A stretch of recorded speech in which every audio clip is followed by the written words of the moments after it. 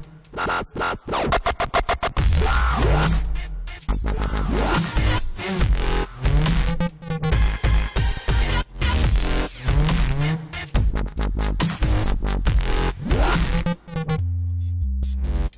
everybody, it's Christian Buckley doing another MVP Buzz Chat, and I'm talking today with Aaron. Hello.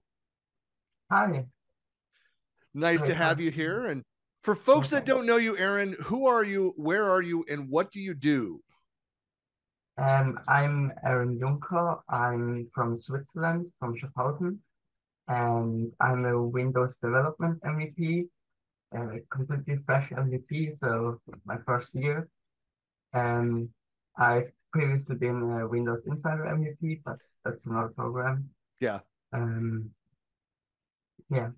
Yeah, a lot of people don't, I don't talk about it very often because we've had a few Windows Insiders folks who have, and Office Insiders as well, that have come over to the MVP program. What's the Windows Insiders program all about? How do people find out about that?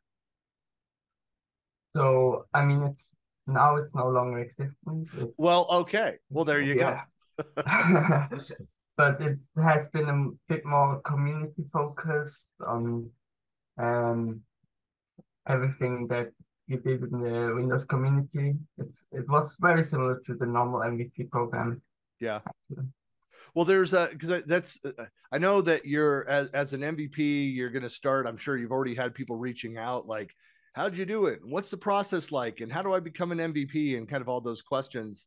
There are a number of ways that people can get involved in the community. And aside from the MVP and RD programs, there are, tons of resources out there for I know the Windows Insiders program no longer exists, but there's other similar programs that are out there.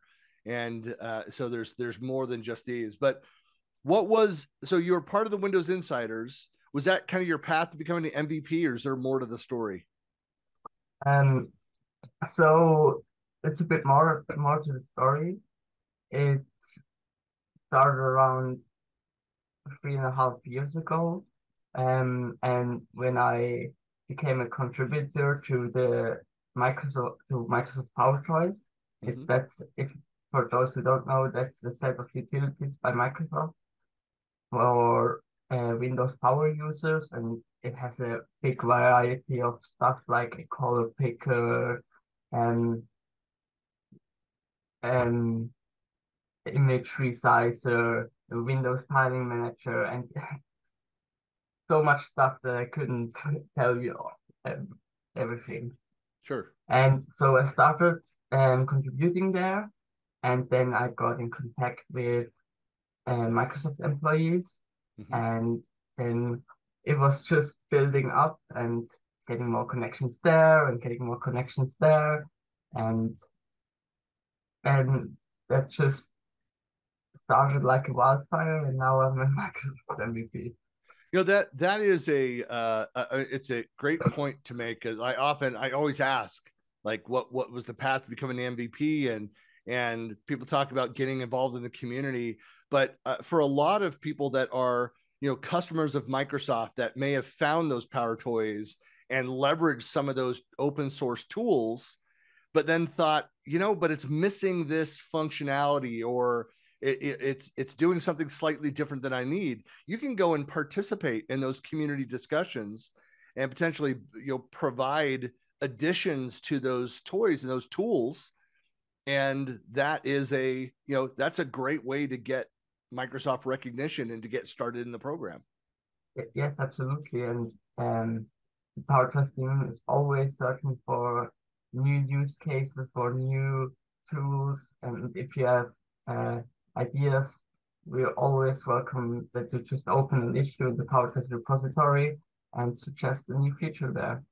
Always. And you have, I don't know how often you're having calls, and are there community calls around that where you're talking about like what the latest additions are and the changes to the tools? So there's not really a public community call for Windows development, or there is, so they announced one, but it hasn't they haven't made an episode yet. So yeah. Well, I know that I always like to point people, and of course I'll have the links to your GitHub profile because you have right at the top in your profile a link over to the Power Toys repository, kind of all the pieces there. So again, that's something that people can go do a little investigation, take a look, see what's out there. If you're not already using the different tools, take a look at what's there and the activities that are happening. That's a great way. Go in, comment, provide feedback. Yeah. I'm sure the team loves the feedback. Hey, this is working. Hey, this is not working. Yep. Yeah. It's so crucial. I mean, almost all of the Power Toys were made because of feedback we got from the community and from people like me and from other people around the world. And yeah, the team always like, if you can provide us with a good use case why you need a feature, then we'll probably also be willing to have a look at that at least. We can't promise that we make it, but we'll have a look at it. Well, it's what are your other community activities? Like, how else are you involved? So for example, I'm also a moderator in the Windows subreddit. So like r/Windows, r/Windows 10, r/Windows 11, and so on. Mm-hmm. Moderating posts, looking that people don't insult each other, all that stuff. And I also try to help the people there, like with their Windows problems and yeah. Yep. So I can see you've got blog, you've got a YouTube channel. Yeah, that's true. On my YouTube channel, I do a monthly video about all the news in the developer ecosystem with a focus on Windows, but I try also to include other stuff. Yeah, and I have a blog, but it's not a very active blog. I try to do more blog posts, but sometimes just I don't have enough time for this. I was talking to an MVP a couple of weeks ago, and he said, "No, my blog. It's I'm trying to get more active on it." It says right now I'm consistently writing once a year. So yeah, at least he's consistent in that, you know. And Yeah. but he's been blogging for years, you know. But well, so what would you say? What are your primary contribution types? Is it more on the GitHub side and adding into those open source projects? Yeah, definitely adding to the open source projects. And also I'm doing a lot of triaging, so labeling new issues and trying to reproduce bugs. Yeah. Well, that's because that's always a message that I have. It's like some people aren't, they're not comfortable presenting at conferences. They don't want to, they're not bloggers. I just was talking this week with a fellow MVP who writes fantastic content, but she just has no time to write the content. She doesn't enjoy writing. She doesn't also have the time to write, but to put together a video or do a panel discussion or to be able to speak to content that she has sessions around is very easy for her to go and do. So yeah, it's different for everyone else, I guess. So what are you involved with the local user group at all? No, not really. No, I haven't found one yet. Yeah, but maybe I do one my own. If I don't like, if there's none, then yeah, you can always do it yourself. Anybody who's watching this that's in that general region that wants to get together, form a user group. Yeah, it's funny. Like we used to have here locally, like I was on the board for the SharePoint user group, and as most of SharePoint is kind of merged in with the rest of Microsoft 365. There were like a Dynamics user group. There's an AI user group. There are other Microsoft technology groups. The pandemic, they all just kind of melted away. They're just kind of gone. So what we did is we rebranded to kind of include like everything. We're still kind of collaboration focused, but of multiple Microsoft technologies. And so we're slowly building back up, but we have go between different topics. So there's something to be said about joining forces with other technologists, maybe in other product areas, so that you're not talking about Windows every month at a user group and not pulling in as big as a group. But if you maybe quarterly talk about Windows and then have somebody coming in talking about other developer tools or getting into low code and talking Power Platform and just kind of mix it up. But yeah, that point, yeah. well, very cool. So what do you have coming up? Are there any events? Are there any big ticket items that you're working on that people should pay attention to? So I'm currently working on a new power choice module. It doesn't, I'm probably changing the name, but it's currently called File Actions Menu. It's just like a second context menu, and that you can invoke with a shortcut, and it has actions that people wanted in the PowerTools repository for ages, like generating hashes or copying an image to the clipboard, like not the file, but the image itself, Mm-hmm. and copying all the paths of the selected items delimited by a comma or by space or a new line, and all such useful stuff.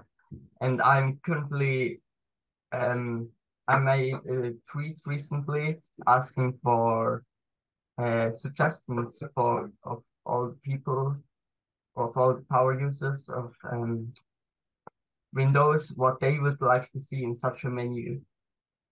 And yeah. Yeah.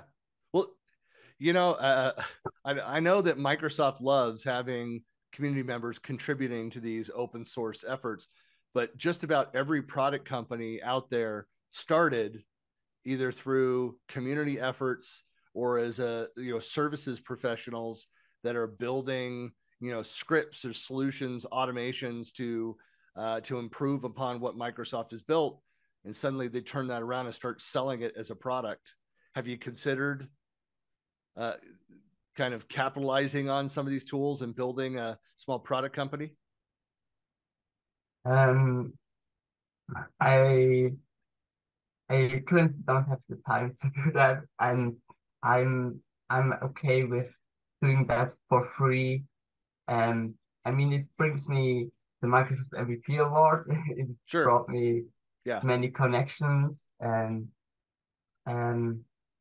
maybe in the future I will also um try to make money with this stuff. But at the moment, I'm happy with how it is.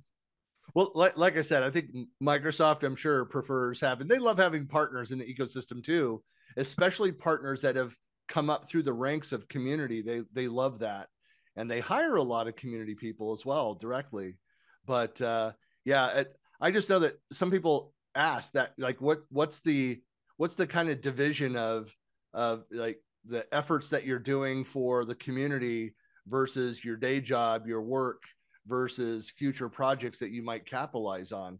I don't know if you ever think about that, if you kind of separate your activities that way. Um, I mean, I'm currently still a student, so I'm not working for a company, and I just make um whatever I currently want. I mean, I also do have some personal projects that I'm working on right now, and if I want to work on them, I work on them, and if I want to work on something for Microsoft open source projects, I will work on Yeah. this. Well, that's that. So again, it's more of a, not to put you on the spot or anything. It's more of a, because I do the same thing. I look at something, I say, hey, this would be a great fit for my day job.